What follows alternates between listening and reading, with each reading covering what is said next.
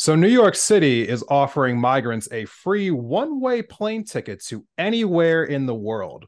Let's talk about that here today on the Left Wing. I'm Desmond Price of the Independent Thought Podcast, joined by my co-host TJ Whitehead from Powers Taken, Not Given. We're joined by our guests, Trans Bombshell and EK Powell. So this is coming out of an article from Politico, and we're going to put this up on the screen here, where Mayor Eric Adams of New York City is ramping up efforts to fly migrants to the destination of their choice, figuring it's cheaper than sheltering them for months on end, and simultaneously warning that those opting to stay in New York may be in for a winter of sleeping outside with shelters full. He said, when you're out of room, that means you're out of room. Every year, my relatives show up for Thanksgiving and they want to all sleep at my house. There's no more room. That's where we are right now. Now, dispersing them across the nation and world harkens back to when the Democratic mayor ripped Republican governors in Texas and Florida for sending migrants from the southern border to liberal enclaves. But City Hall officials defend their efforts as different because the migrants aren't being coerced to leave. So, TJ, what is your reaction to all of this? Do you stand by Eric Adams here when he says that when you're out of room, you're out of room, and that he's definitely not coercing these people to leave? Well, you're not going to believe it, but I'm not in favor of this. This sounds like very subversive and incredibly cruel. And there is no difference. And there is no difference between what Greg Abbott and Ron DeSantis did. And what really gets me is they complain about the money aspect of it, and Yeah. they spend. I looked up like the New York City budget. New York City budget is about $100 billion every year, and this program they have is a few $1 billion, and the callous nature of the public officials addressing this is what really got me, because what were we always complaining about when Florida and Texas was doing this is that they rounded people up and like in really pernicious ways saying, oh, hey, you're going to have housing, you're going to have a job waiting for you, and they show up and there's nothing. And I guess the only better part of this is that it's like, oh, we're going to send you somewhere there's going to be nothing. I guess they're honest about that. But what really struck me as especially cruel was they have a 60-day limit for housing for asylum seekers. And this applies to single individuals and it applies to families. So they asked, reporters asked the city of New York and said, hey, wait a minute. So does that mean you're going to be kicking out children out into the street after the 60 days? And Molly Schaefer, the director of the Office of Asylum Seekers, came back with the bulletproof response of, we're still formulating a plan and we'll get back to you on that. They didn't even pretend to have, I couldn't believe what I read. And I could after seeing what Eric Adams said with his, genius response of, when you're out of room, you're out of room. Like, my family comes over for Thanksgiving and there's like, what are you talking about? It was truly bizarre. I don't know. EK, what do you think about all this? I mean, so it's like a convergence of two different problems that we just have in the country. We have a housing crisis and we have like not passed anything about immigration. So, because I mean, like sending people to a different destination, like it is nothing new. We do that to homeless people all through over the country. Somebody gets a free Greyhound ticket from, I live in Washington State, so there's plenty of people going from Washington to like Arizona or something like that, and they just get off of that bus and they're like, okay, well, what do I do now? So that's nothing new. And then we have like the immigration problem where, we've got people coming over and there's really only a few places like that they can go to actually, get any help. Like New York City is actually a really good place for immigrants to go. Like you can speak in, whatever your native language is if you don't know English. They have a right to shelter. They have that program where they can get like a temporary visa so that they can actually work while their asylum case is being handled. So like sending them away from that, like to some place where they have no resources, like isn't, is only going to exacerbate the problem. It's going to make it somebody else's problem. So like I don't like it. So it's just those two things like coming together. Like the new thing is they can just pick where they want to go and they go there on a plane instead of a bus, or they might be able to go to another country. depending on what their visa situation is. I've been sent back from a country because I didn't have the right visa before. So I don't know exactly how it's going to work with, somebody who doesn't have the proper documentation showing Yeah. up, after getting off of a plane sent, from New York by Eric Adams. Um, but like until we fix like those things, have like a real conversation, like and get some real legislation about what we should do with immigration. Like I like what we're doing with Venezuelan immigrants, for example, where they get like an 18-month work visa. So there's no like getting paid under the table thing. There's no getting like extra exploited type of thing. You actually have a piece of documentation that says you can work here, you can do XYZ, you can provide for yourself. Like that's something that we need to like just go ahead and expand out to everyone else who's coming in here like to work for like general purposes, people to come over here, with trying to claim asylum and everything. I mean, if you look at the history, especially with South America, like of all of the imperialism that our country has done, like the situation that we have put several different countries in over there, it's no surprise. It should be absolutely no surprise that those people are coming here, like because this is where all of their stuff is. This is where those t-shirts and other garments that are getting stitched together in Honduras and Guatemala. This is where you can buy those t-shirts. This is where you can buy that coffee. You've seen like the videos of like the people from like Ghana that have never tasted chocolate before, even though like that's a huge cash crop for them that That's a they're wild growing thing. and farming out there. Like this is where all of the resources are. So like naturally, like if I'm sweating like out in the fields doing whatever, and I can't get anything together, I can't provide for myself, and I choose to take a step to try to provide for me and my family, like I want to go to where the stuff is that I'm making. So yeah, it's just that broken system that we just need to fix and like get a fix for some of these people so they can actually do, because like nobody's working these jobs, like nobody's stealing these jobs that they're getting employed in. Like that's a huge miss. So like we need to figure out, just get that solution going for people. That's my take on it. I'm not a particularly patriotic person. I don't imagine many leftists are, but I mean,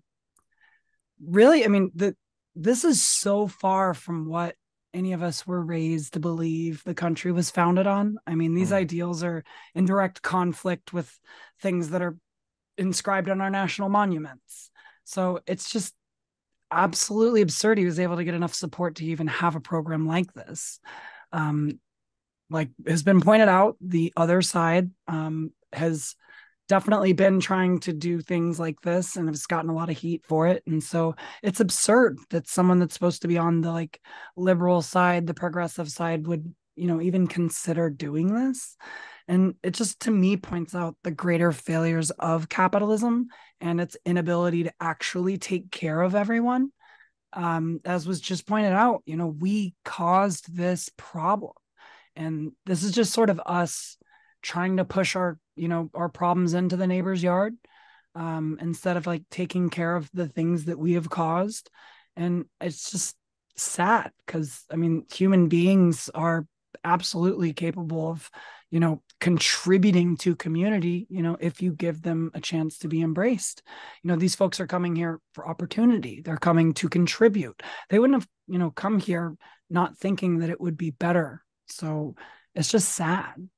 These policies are barbaric, to say the least. And it just kind of feels like it's heading in the direction of, global apartheid, or, just trying to separate the different economic conditions in a way that, people aren't allowed to go where things are better because they are from where things are worse. And that's just not fair and very clear and blatant injustice, in my opinion. There is some pushback happening within New York City. I want to read a little clip here from one of the city council members. They said, what we've witnessed from this administration, even if they're not directly saying you've got to get out of here, is that they've consistently created hysteria and chaos and confusion and have not used a tone of inclusivity and welcome. More practically, tracking, a migrant's applications for work, authorization, or asylum can be impossible once they leave the city's care. I want to take a moment here to maybe address a question that somebody might have if they're watching this and they're not super in the news or super in the know. When you hear someone say that they are voluntarily giving a plane ticket to somebody, the optics of that say no one's being forced to take this plane ticket. It is up to them whether or not they choose to take this ticket. What if somebody wants to take this ticket and this is actually a good thing for them? Again, no one's forcing them to take it. So I kind of just want to know where everyone lands on that, because there is a level of insulation here, I would think, for Eric Adams. And, whatever you feel about him and his administration, I think he's going to pull the wool over some people's eyes with, kind of how he got elected and how he's governed. But on this issue specifically, is there really an issue with offering a ticket to somebody? Like, truly, TJ, do you think that this is actually like a bad thing to do, to offer a free plane ticket? Like, no one's being forced to take it. Well, no one is being forced to take it. It's just the circumstances around the encouragement of the decision to go on the one-way plane ticket, because as we talked about before, there's a limited amount of time they can stay in the shelters, and winter's coming up, and it says, okay, well, you can stay outside and freeze, or you can hop on a plane to Morocco or whatever. God help you when you get there. And like, it's not an altruistic move. It's about cutting costs. And and Adams came right out and said it. It's not like he's trying to hide it. He advised every department of the city of New York to cut costs by their budget for their October budget proposal by 5%. And then he wants an additional 5% cut when they review it in January, and an additional 5% when they review it in April. So it's all about cutting costs, and God forbid you raise taxes or you reallocate funds. No, and this is every department, and of course the people that have the least amount of money are going to be suffering the most. That's kind of how I view it. What about you guys? Yeah, it's like, God forbid that like housing people should cost the city money. Awful, right? In my opinion, I think it's down to who initiates. Because like, if you find someone and say, hey, take this plane ticket, by the way, all this bad stuff will happen if you don't. That's just simple coercion. Yeah. If you have a program where those people can approach you to request a ticket, that's not. And I think that's very clear. Yeah. I haven't really inserted my opinion too much into here so far yet. So when I first found this piece, I saw it on Ground News, which avid consumer of Ground News on Instagram, came and found this Politico article. And when I saw the piece in the Politico article where it said City Hall officials defend their effort as different because migrants aren't being coerced, and I was like, wait, didn't he just say that if they didn't leave, they'd be out in the cold? Like, is that not coercion? Like, what are we talking about here? I like laughed at just the hypocrisy of it all. Like, just blatant. Like, you're not even hiding the fact that you're being hypocritical. The Adams administration is astounding to me. I don't live in New York City, but it's amazing to me that somebody who is so essentially right-wing in so many ways ran as a Democrat and won. It's a little bit unbelievable to me, just the lack of humanity here. And that's what so many of these things really are at the end of the day. Like, is there a problem with the immigration system in this country? Yes. Is this how we're going to fix it? No. It's just, it never has been. There's always been a clear-cut way to deal with it. Administration after administration has not taken it seriously. The policies at the border right now are almost a damn near identical to what they were in the last administration. So whether it's been Biden's policies, Trump's policies, they don't really look that different. Like, if you go line by line, they are not that different. And so I can't really take any partisan brain rot, like, Democrats who come in and say that, like, oh, well, Trump would have been worse. It's just like, in what way?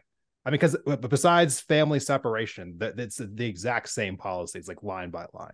So I think as a country as a whole, if we truly care about these people, we can't continue to support our politicians, our elected leaders, as they continue to just throw out the same failed policy again and again and again and again, and then just blame the other team. This is a nationwide failure, and there has been no real systemic move to change what is essentially a broken system.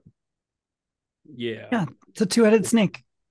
Yeah, it's like blue, no matter who, is like, it's just, it was flawed from the beginning, and like it's just like gotten progressively worse in a way. We're left with the consequences. I mean, we have people now that are spending money funding campaigns, for people that are like ridiculous far-right Republicans, because they're an easier candidate to beat than actually having to try to present people with, a good option, a reason to vote for you. Like, nobody's running on a campaign of, I'm going to make sure that we, help restore your worker protections. I'm going to help to make sure that we actually solve like the housing crisis that we have here. I'm going to give you this, this, and this. It's like, no, hey, do you see this dude over here? This dude right here is like crazy. Like, and I donated $20 million to their campaign. I know how crazy they are. I want to speak to that point really quickly. For those who might not be aware of this, in the last election cycle, Democrats actually went out of their way to fund the campaigns in the primaries of far right, like MAGA candidates, in the hopes that it would be easier to defeat that candidate in these swing districts in certain parts of the country. And, for the morality of it is atrocious. But I will say, I guess they were right about it. It did work. It did work. It did work. So I guess, like, throw the morality out the window, because strategically it worked. Yeah, it worked last time. The one time it did not work is with Donald Trump, which is hilarious. I have to like the worst one ended up winning. But what Desmond, to what you were talking about is how the lack of humanity on this. Well, one, I mean, it's I for one am shocked that a former cop like Eric Adams is acting so cruel. Like, who could have seen that coming? But one thing that I've noticed is that we talk about human rights a lot, and human rights no one really cares about. What people actually care about is citizen rights. Citizens get all the protections, and if you're not a citizen, F you. Like, we don't have to worry about you. You can't vote for us. You sure as hell can't donate to our campaigns. You might as well not exist. And if you got to cut costs, you got to screw someone over, it's going to be someone who's not a citizen. I mean, we talked about what's going on in the Middle East and everything. Palestinians aren't citizens, and so hey, we can do whatever we want to them. So it's a horrible situation, but we're unfortunately kind of used to it. Yeah, I mean, and my opinion boils down to, like, if they don't have a vote that you can sway, like, they just don't matter. And it just further speaks to, like, this strategy, if you can call it that they've used. It's just honestly accelerationism, like just trying to get things so bad that things can change. And that never works in the long term. It makes things worse, and you just give the win, to the bad guys. And I just think with just like the state of housing and just with the way of everything is, it just shows, like, when international travel is considered, the way to save money versus providing housing, I think that speaks volumes to just like the crisis that we are in of housing. Like, housing is something everyone needs. You need it to survive. It's something everyone should be able to afford. And back in the day, I don't know anyone ever says this anymore, your rent's supposed to be like 20% of your income. In some parts of the world, it's even less. I don't know a single person whose rent is like 20% of their income, unless they're some mega rich person. But guess what? I don't know them. Most of the people I know are paying at least half of their income to housing, if not more. And this is not a problem that's going to get better. So the fact that this is the strategy now, honestly, should be terrifying to everyone, and nobody should trust either of the parties that continue to perpetuate this problem. That is absolutely the underscore of my point. Yeah, perfect place to end it. Yeah. Also, like, sorry. My bad. So a lot of people, I mean, punitive controls and like, punitive, or just thinking punitively in general, campaigning on like punishing people for their, situation, like, is a lot more sexy as far as getting people to turn out and vote for it, even though it would actually cut costs to not think punitively and to actually try to come at it from a positive angle and help people out. It's a lot cheaper to actually just like house the people than it is to send them on planes like every Many which way. studies have proven that. Yeah, because Eric Adams is going to ship how many people out of New York, but Ron DeSantis and what's dude in Texas name is I'm blanking on Greg right Abbott. now. Greg Abbott. Greg Abbott is going to ship more people right back, so it's not going to fix the problem. So it's just one giant circle. It's just punting the football. Yeah, so if you like, instead of trying to think of it punitively, get these people out of here, or and come from it of, okay, people deserve housing, people deserve food, let's figure out how to pay these people fairly so they can provide for themselves. That's way cheaper than everything that we have ever tried before. And there are studies that back all of this up, yet we still never try that because punitive will get you votes. Yeah, a real leader would create opportunities for those people.